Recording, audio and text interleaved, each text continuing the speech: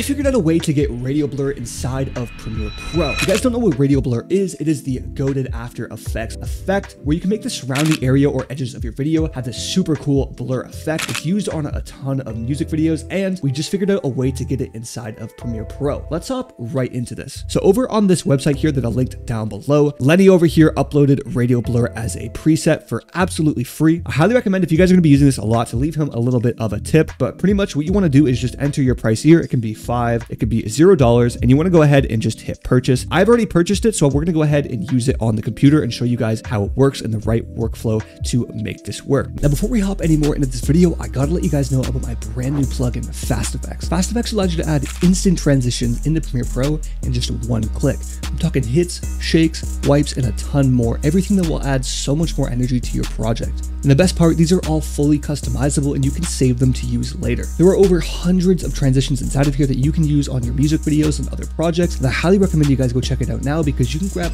2 free additional editing packs down below when you grab FastFX. So you don't want to miss out on those 2 free editing packs. Check it out down below. Support me, support the channel. Let's hop right back into this. Now I have to shout out Gaku Lounge, as I learned this from his video. So make sure you guys go ahead and subscribe to him. He's giving away absolute sauce on his channel when it comes to Premiere Pro editing and cinematography. So shout out him and shout out Lenny. But let's hop right into how you guys can use this on your music videos. So once you have the preset downloaded, you want to go ahead and right click on presets here, go into import presets, and you want to find it on your computer, double click on it and hit open. Now, once you have it open on your computer, it'll look just like this: Radial Blur 25 Lenny. Now, if you are using Premiere Pro 2025, make sure you use the 2025 version, but he also has a version for Premiere Pros all under 2025, like all the Premiere Pros before that. So make sure you go ahead and use that. Make sure you're using the right version with the right version of Premiere Pro that you have. Now, the way that this works is you want to go ahead and duplicate your layer. So you want to click on your layer or the music video that you want to use this on. You want to hold Option on your keyboard, or Alt if you're on Windows, click and drag up. Now that we have 2 clips, we want to take this top one here and we want to unlink it from the audio, and we want to right click on it again and go over and hit nest and then hit OK. Now, once it's nested, we're going to go ahead and drag and drop the radial blur preset on, and you guys can see instantly, just like that, we have radial blur on the full video. This is a great example of a scene that looks really, really cool on, and you guys can see the edges aren't perfect, but I'm going to be showing you guys how you can fix that. Don't worry about that too much. Now, what we're going to go ahead and do next is, now that we have radial blur on this, we want to right click and nest it again. Go ahead and hit OK. Well, now, once we're at this point, we want to go into effect controls. Under opacity here, we want to click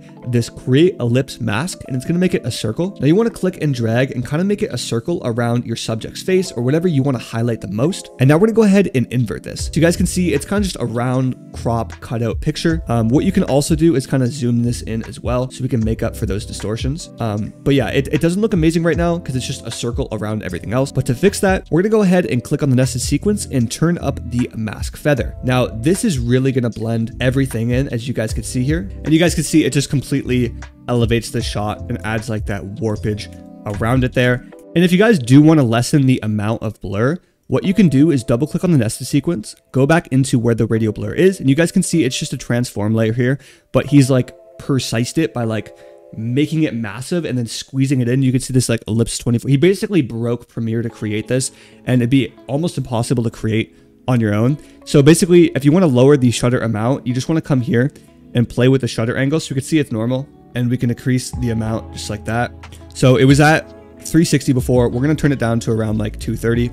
And you can see we get a lot cleaner of a look on this one here when we go ahead and do that. It also looks really clean on talking headshots as well. So if you go ahead and unlink this and duplicate this just like we did before, go ahead and nest this part, and then we'll drag and drop the radial blur on it one more time. And then this time, since we know the amount that we kind of want to have it as, all we have to do is just play with this rotation here. So we'll just add it like a little bit there, like the full amount, just like that. And then we'll nest it one more time. And then we'll create the opacity here, and we'll mask expansion it, which basically just makes it bigger. You can either make it bigger like doing this, and then we'll go ahead and invert it here. And then just playing with the mask feather is really going to blend all that in there.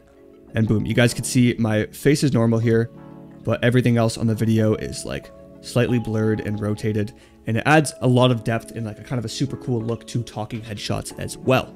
Now, if you guys enjoyed this video and want to download the preset, it'll be linked down below. I appreciate you guys so much for watching. Go support Lenny, go support Gaku Lounge. They'll be both linked down below. I'll see you guys in the next video. Peace.